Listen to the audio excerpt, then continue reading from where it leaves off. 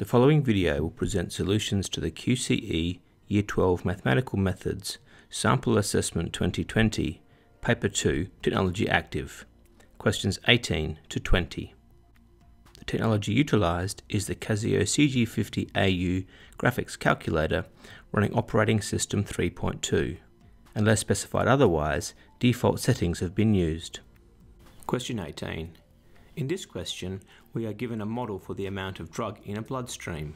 This model contains two unknown parameters, A and B.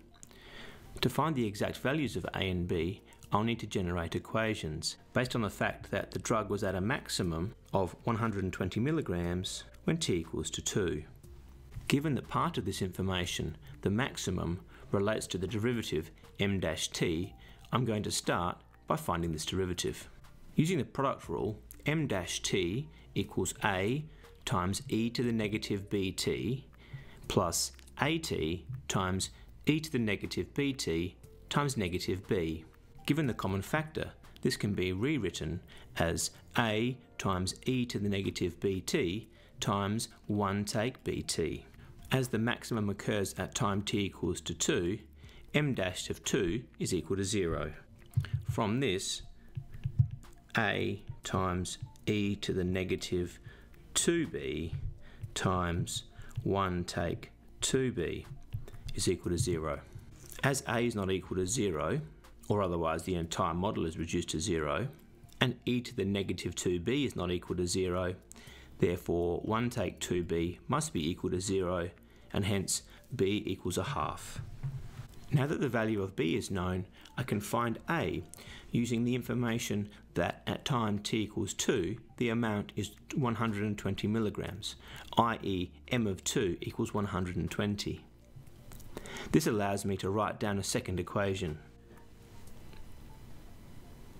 This can be rearranged to find that a equals 120 divided by 2 times e to the minus 1, which can be simplified to a equals 60e. Part B. To help me evaluate the reasonableness of my solution, I'm going to graph it using the graph app of my Casio CG50AU. Firstly, I'm going to enter the function as y1.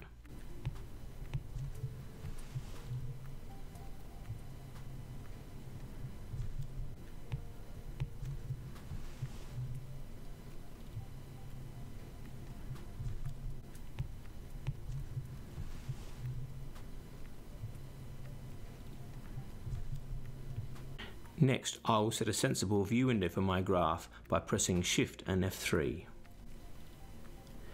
My domain should start at 0, as we are graphing time. But we have not been given information about the time for which our model is relevant. Perhaps a 12-hour time window would be a good place to start. My y-axis should start at 0 and should go up to include the stated maximum of 120 milligrams. I'm going to choose a y maximum of 130 and choose a scale of 10 on my y-axis. With those settings chosen, I'm going to press execute and then press draw to draw my model.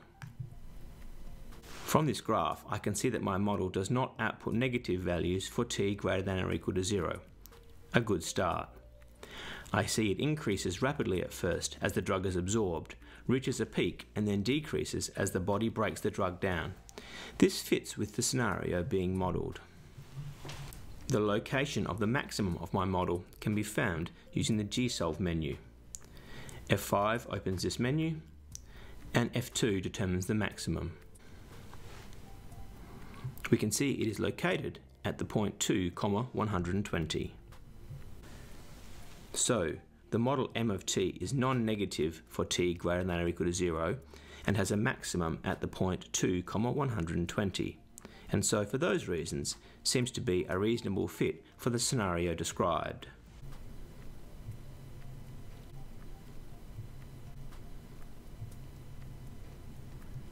Question 19.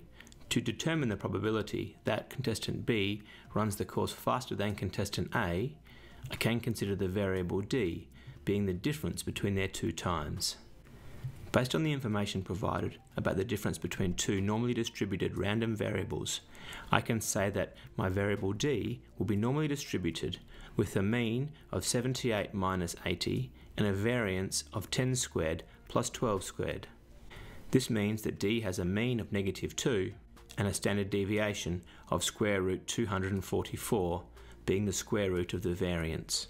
With those parameters established, I can calculate the probability that b is faster than a, i.e. b records a lesser time than a, by calculating the probability that d, the difference b minus a, is less than 0.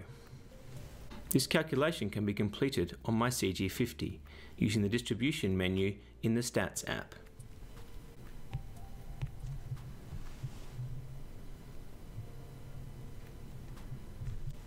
Select the normal distribution and perform a cumulative calculation. Set the data to variable by pressing F2. Enter a very small lower bound, an upper bound of 0, and the standard deviation and mean found earlier.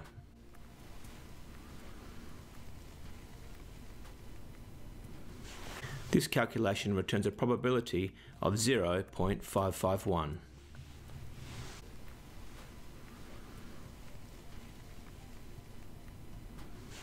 Question 20.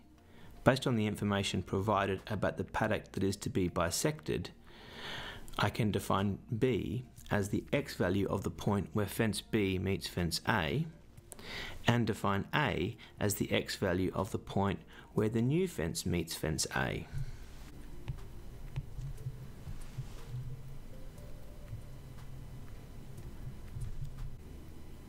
As fence B is 4 kilometers long, the value of D is 4 at point B. That means that the natural log of 5b plus e subtract 1 is equal to 4. From this equation, I can obtain the value of B.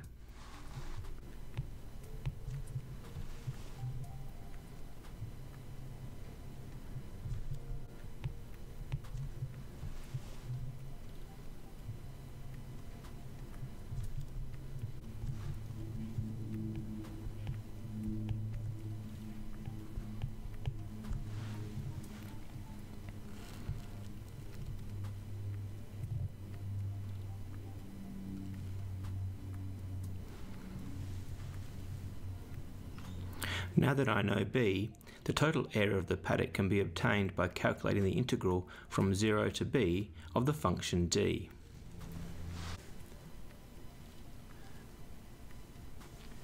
This can be calculated using the Math menu of the Run Matrix app of my CG50.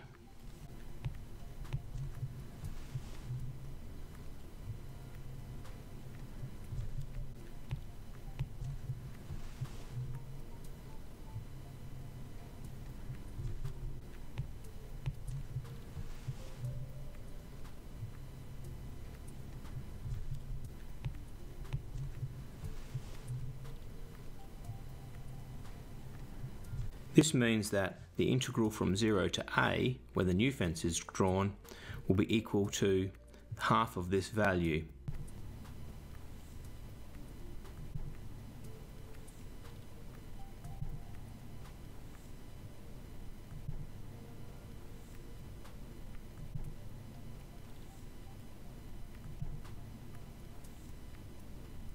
This equation can be solved using the CG50's equation solver.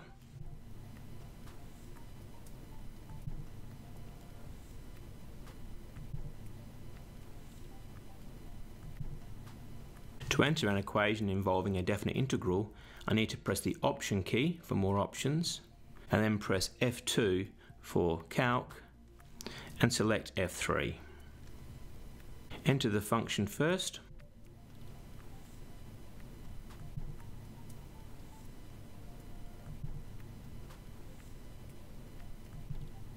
arrow right to move through the integral template.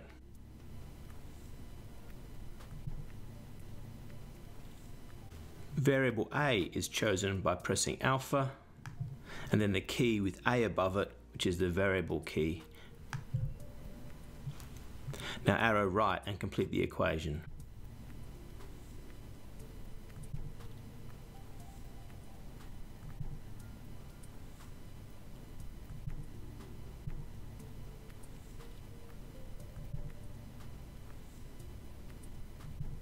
With the equation entered, I need to move the cursor down and enter bounds for the solution. In this case, 0 to 29.139.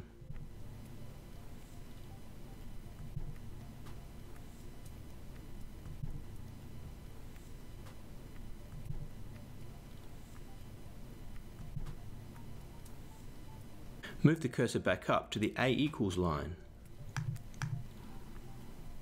To make the solver's job easier and quicker, I can enter a sensible initial guess for a.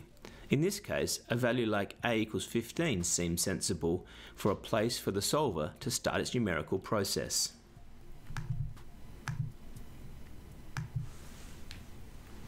Now move the cursor back up to the equals line, ready to solve.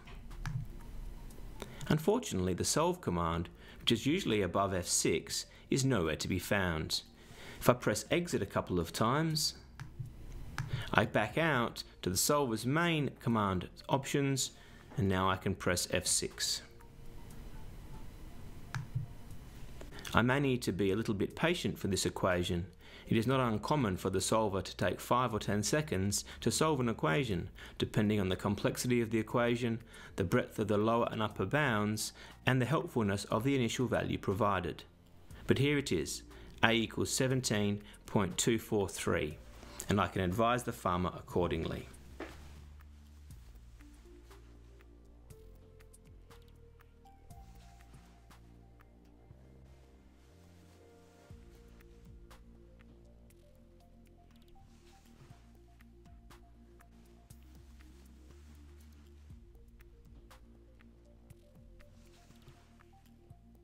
There are other solution methods possible for this question. The point A can be found without finding the total area first.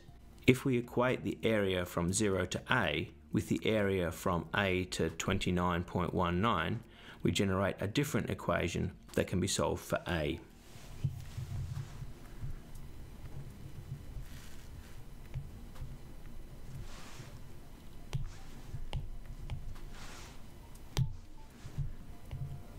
This equation, though slightly more complex, can also be solved using Solver.